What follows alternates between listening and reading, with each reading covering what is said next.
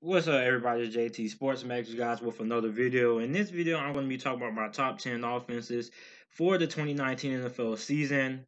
So, how I did this list, I researched. I'm basically projecting what 10 teams I'm feel are going to be the best offenses in the NFL next season or this coming season. And really, nobody should really be upset about the 10 teams that I have on this list.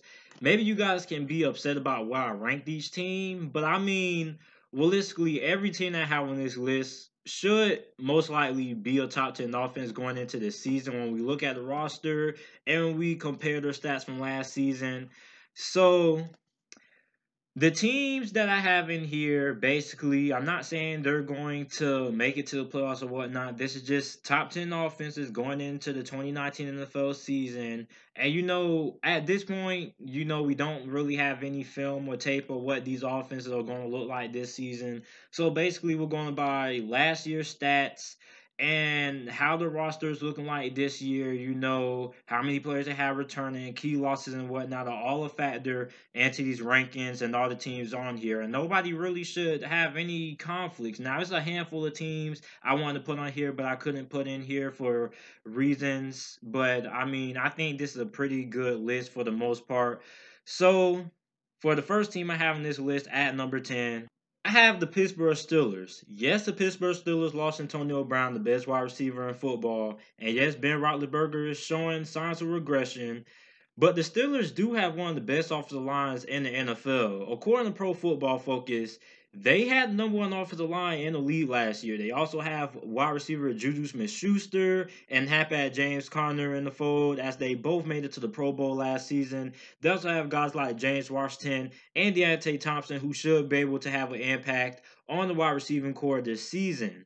Last year, the Pittsburgh Steelers were able to score points in bunches, and when they got going, they were really, really hard to stop. When they get going this year, they should even be a top 10 offense, even without Antonio Brown. And I don't see why anybody's going to say, what about Le'Veon? Because we already proved that we can have success at the running back position without Le'Veon Bell. That's far gone. The Pittsburgh Steelers are going to be a top 10 offense this season. At number 9, I have the Philadelphia Eagles. Now, the Philadelphia Eagles have a top 5 offensive line, and with the offseason addition of Deshaun Jackson, who is still one of the better deep threats in the league, along with acquiring halfback Jordan Howard, who they acquired in a trade with the Chicago Bears, and Carson Wentz returning from injury, and also the pickup of halfback Miles Sanders, who they drafted in this year's past NFL draft. The running game should be leaps ahead of what it was last year. The only question about the Philadelphia Eagles offense that I have, which is why I ranked them at number 9, is will Carson Wentz be able to stay healthy? That has pretty much been the Achilles' heels, because if Carson Wentz gets injured, they don't have a Nick Foles to come back and still maintain or save the season. So if Carson Wentz gets injured, the Philadelphia Eagles are most likely done. And that's my biggest concern, is his ability to stay healthy. But pretty much this Eagles team is solid. The wide receiving core, Alshon Jeffrey, Deshaun Jackson is back now. This is a very, very good offense. The offensive line is very good. So I had the Philadelphia Eagles here at number 9. At number 8, I have the Atlanta Falcons. Now, the Atlanta Falcons have Julio Jones, Calvin Ridley, and Mohamed Sanu. You won't find any better receiving cores in the NFL, along with tight end Austin Hooper. They also have Devontae Freeman, who is consistent running back, and they also have seasoned veteran Matty Ice, who will be underneath center with a major improvement at the offensive line, as the Atlanta Falcons drafted in this past year's NFL draft offensive guard Chris Lindstrom and Caleb McGarry, who both of those guys should start right away. They also hired former Tampa Bay Buccaneers head coach Derek Cutter as the offensive coordinator, who likes to take a lot of deep shots with his vertical offense. The Falcons should have one of the most elite offenses in the NFL this year, and I had them at number 8 on this list. Moving on to number 7, I have the Indianapolis Colts. Now, the Indianapolis Colts offensive line, led by offensive guard Quentin Nelson, was majorly improved last season. I mean, Andrew Luck actually was able to drop back and have solid pass protection. And Marlon Mack, when he was healthy, he was very good for the Indianapolis Colts. He had 901 rushing yards to go along with 9 touchdowns on the ground. And I'm expecting him, when he's healthy and if he's healthy, to be the lead back for the Indianapolis Colts this year and have a good season. And also, they had tight end Eric Ebron, who surprised everyone in the NFL last year. He will also be a big piece of the Indianapolis Colts receiving core, along with Devin Funches, excuse me, and Paris Campbell. And we can't forget T.Y. Hilton. So the biggest thing is Paris Campbell. Now, rookie wide receivers, they normally take a while to get into the fold. Paris Campbell is more of a slot guy, so it's going to take him a while to get acclimated with the Indianapolis Colts offense. But after a few weeks, I say about week 9, that's when things should start getting rolling for Paris Campbell. And this Indianapolis Colts offense is going to be very, very good with the new offseason addition that they acquired and free agency. And these weren't any high profile moves. Devin Funches wasn't a move that I didn't even know about. Devin Funches going to the Indianapolis Colts until I was researching for this video. So the Indianapolis Colts, they did work in free agency, quiet signings, but impactful. So at number 6, I have the Kansas City Chiefs. Now, considering the year the Chiefs had last season, led by quarterback Patrick Mahomes, this is a really low ranking, but we don't know if Tyreek Hill is even going to play this season, meaning guys like Miko Hardman and Demarcus Robinson had to step up right away and perform right away as well. I mean, the running back position is a question, well, even though I'm pretty sure that Damian Williams will be the starter. My question about him is, will he be able to perform? And was last season a fluke? I don't really know, but I think he should be able to do pretty well. The Chiefs do have a solid offensive line, along with tight end Travis Kelce, who is probably now the best tight end in all of football now that Rock Gronkowski is now retired. And they do have the 2018 NFL MVP and Patrick Mahomes at quarterback and Andy Reid calling the plays. And I wouldn't be surprised if the Kansas City Chiefs played better than the ranking I have them at on this list. But for now, I'll leave them here at number 6 because I just have a bunch of questions and I don't really feel comfortable putting them in my top 5 until I see that those questions are fully answered when it comes to that wide receiver position and who's going to replace Tyreek Hill if Tyreek Hill doesn't play this year. At number 5, we have the New England Patriots. Now, the New England Patriots lost Rock Gronkowski and offensive tackle Trent Brown. Rock Gronkowski retired. Trent Brown left to the Oakland Raiders for a 4-year, $66 million deal in free agency. But they drafted offensive tackle Yotny Kajus, who was my favorite offensive lineman from this past draft. And they still have Isaiah Wynn, who they took in the first round of the 2018 NFL draft, who didn't play this past season. The New England Patriots offensive line is top 5 in the NFL, undoubtedly. On top of drafting wide receiver N'Keal Harry out of Arizona, they also have Demaryius Thomas. They have Julian Edelman, and Josh Gordon is expected to play this year, at least from what I've read. He should be able to play this year.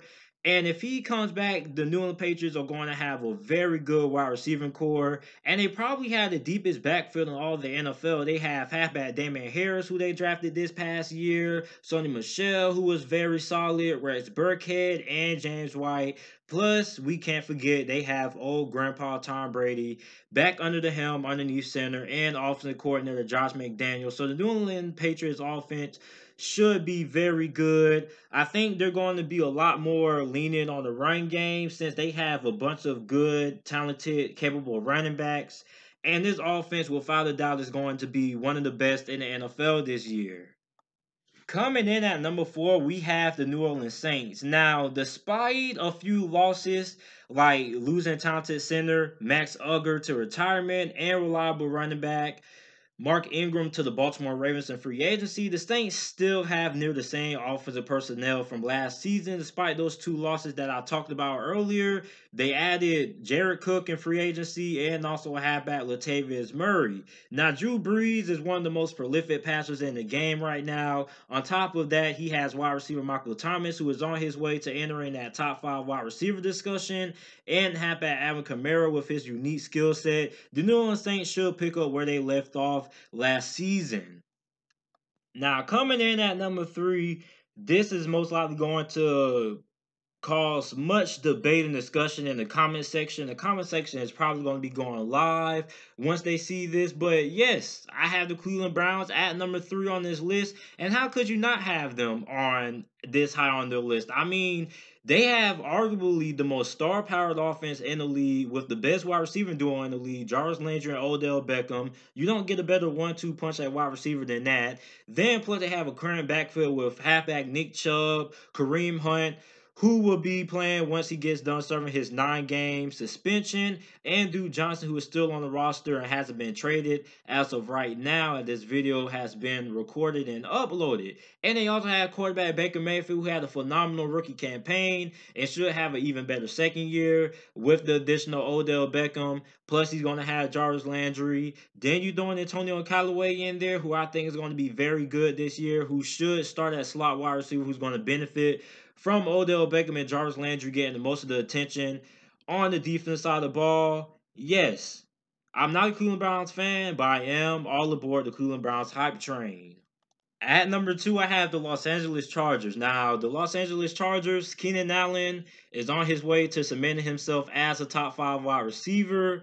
They lost Tyrell Williams to the Oakland Raiders in free agency, but they do have Mike Williams, who should be able to pick up that production that Tyrell Williams had. And Mike Williams had a very good season last season. They also have Melvin Gordon, who looks to be one of the better running backs in the NFL, and Phillip Rivers, the future Hall of Famer, gets one of his favorite targets back in tight end Hunter Henry, who has just recovered from his injury that sidelined him all 2018. He played in the divisional round game against New England Patriots. He took 14 snaps that game.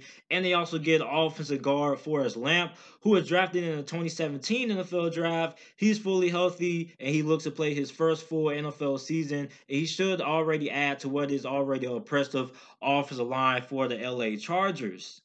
And at number 1, I have the Los Angeles Rams. Basically the same team on the offense side of the ball from last season. They got quarterback Jared Goff coming back, who is getting his go-to guy, Cooper Kupp, back from injury. Plus, they have an improved offensive line, making a few signings there and improvements at that spot. They also drafted halfback out of Memphis, explosive halfback Darrell Henderson in the draft. And if Todd Gurley's knees hold up, this is going to be an explosive 1-2 combo. I mean, Darrell Henderson, this guy was phenomenal during his time at Memphis. Todd Gurley was an NFL MVP candidate. And if he's able to stay healthy, this offense is going to be even better than what it was last year. And that's the scary thing, because this offense was very, very good. And if they make it to the Super Bowl next year, they most, without a doubt, would not be putting up 3 points. So that's it for this video. Top 10 offenses going into the 2019 NFL season. Let me know what you guys think down in the comment section down below. What teams do you feel should have been on this list? Make sure to like the video and subscribe. And thanks for watching.